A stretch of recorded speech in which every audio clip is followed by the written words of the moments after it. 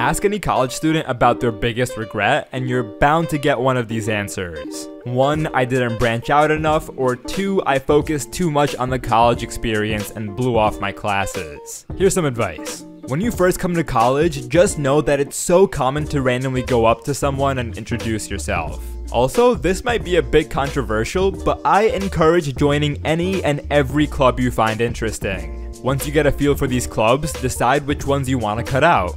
Also, go to office hours even if you have no questions. You're bound to find a faster or better way of solving a problem, and you'll probably make a few friends along the way. Like and follow for part 2.